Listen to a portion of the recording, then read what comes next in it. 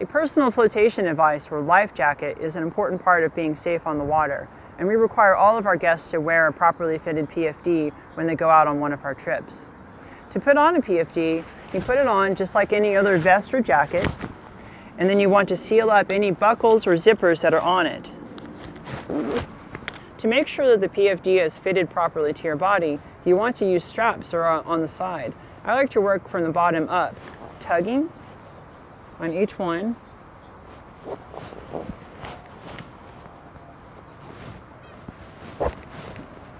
until it feels nice and snug, or loosening if you need it to. Once the PFD is snug around your body, you can adjust the shoulder straps as well by tugging on them like so. A properly fitted PFD will allow you to put your thumbs underneath the shoulder straps and lift, and it won't come up above your ears, and ideally not above your chin. When you're holding the paddle, you want to find the middle of the paddle and put it in front of you, and then extend your arms so that they're nice and straightish. You don't want your arms to be rigid. They need to be like springs or shock absorbers. A good way to make sure that your hands are in the right position is that if you lift the paddle up to your head, that your arms will form approximately right angles. And then when you bring it down in front, they should be extending out a bit, not straight, but a little bit out to each side. Paddles are like spoons. The blade actually has a curved face to it. The part that's curving should be curving towards you, and we call that the power face. That always needs to be facing you. There's no need to ever flip it in the other direction to move around. In our open house program, we put guests in two different kinds of boats, sit-on tops and deck boats. Sit-on tops are molded pieces of plastic that you simply sit on top of, and deck boats are boats that you sit inside and the deck covers up your legs. To get into either kind of boat, you want to sit with your bum on the deck and dangle your legs over the boat. You'll find little notches for your feet to be in, and you want to try and get them in ahead of time so that you're sitting lined up with the boat as much as you can. Put the far hand on the back of right behind where you're going to sit, your near hand on the dock, and as much as you can, as quickly as you can, push up and over and drop your bum in the seat. Once you're in the boat, grab your paddle, give yourself a little push from the dock, and start paddling.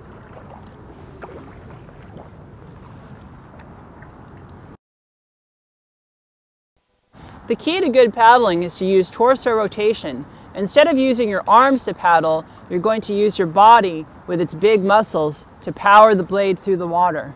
You're going to rotate to wind up on one side, put the blade in the water, and keep your arms straight.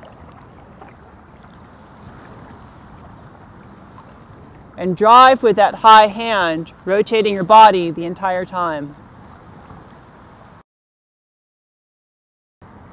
You can control the boat by controlling where you place the blade. For example, when you want to go straight, you want to put the blade near the boat and rotate as you paddle forward. Keeping the blade near the boat helps you go straight.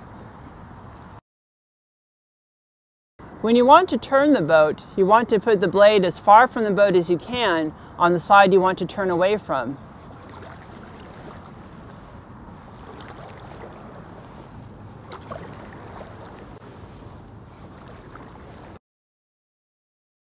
To go backwards is very similar to going forwards, but in the opposite order. You're going to rotate your body and plant the blade back by your hips and push forward, and do that on each side. Make sure to look behind you every couple of strokes.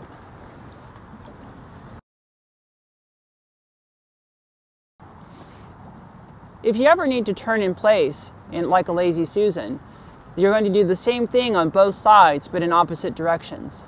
You're going to keep your arms nice and low, and you're going to rotate and get the paddle up past your feet. And you're going to sweep from your foot to your hips on one side, on the other side from your hips to your feet.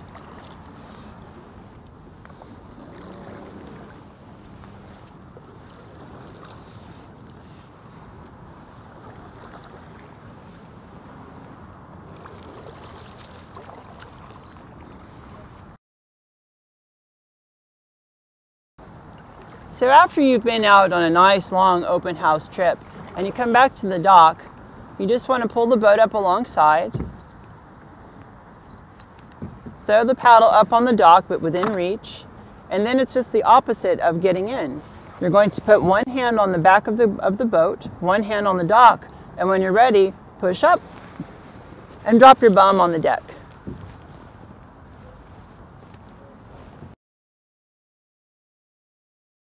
So getting into a deck boat is very much the same as getting into a sit-on-top boat, except that you've got to have your feet and legs underneath the deck.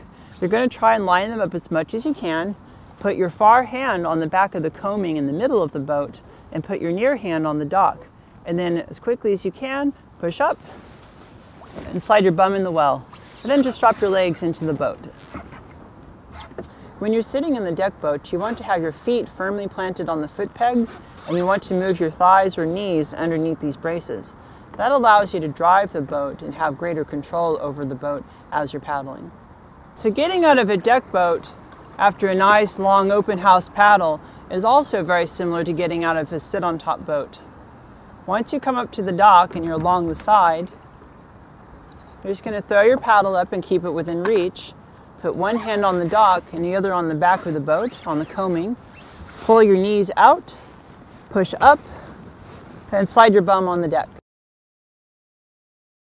The nice thing about deck boats is they do offer more control when you're out paddling, but they do take a little bit more work to get out of in case you capsize.